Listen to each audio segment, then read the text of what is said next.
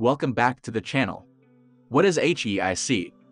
According to Wikipedia, HEIC is known as HEIF. The whole name is High Efficiency Image File Format, which was adopted by Apple in 2017 with the introduction of iOS 11. So if you own an iPhone nowadays, when you take a photo with it, and check out the photo information, if you find out that the photo is saved as HEIC format by default, if you just browse the photos on your phone, that would be fine.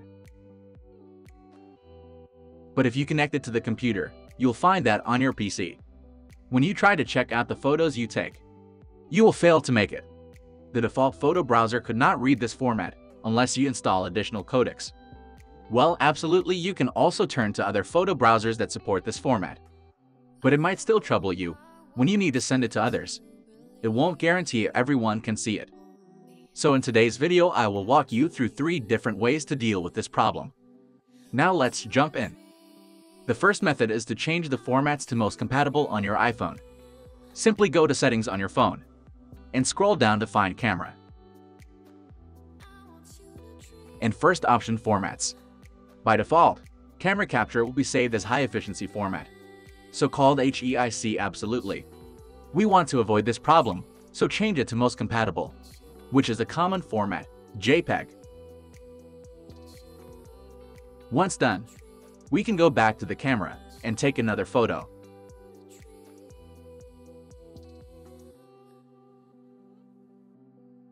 And this time, when we swipe up to check out the photo information, you'll find that the photo has already been saved as a JPG file.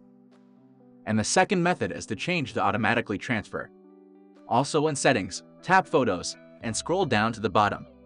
The last option, transfer to Mac or PC. If your iPhone shows Keep Originals, then when transferring, the HEIC format will be saved. Turn to Automatic. The next time when you transfer photos from your iPhone to PC, the format will be converted. Super easy. Last but not the least, if you have already got plenty of HEIC photos on your computer, then you can consider using iCareFone to convert them. You can find the download link in description below. Once installed, launch it, and click on More Tools on the menu bar, and choose HEIC Convert. Then add photos that you want to convert. You can add one photo or a whole folder, it depends on you. On the right section, you can choose the image quality and output path as well. Once all confirmed, click Convert to JPG.